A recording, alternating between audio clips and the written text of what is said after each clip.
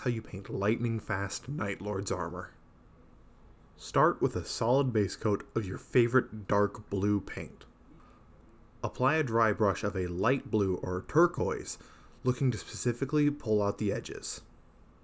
Using the same color as the dry brush, we're going to paint the lightning. Start from an edge on the armor panel and draw a jagged line coming across it. Then go back and add a few branching bolts.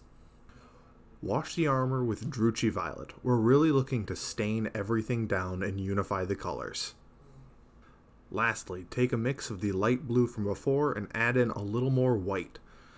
With an extremely sharp brush, trace inside the lines you already established before the wash. And in 5 easy steps, that's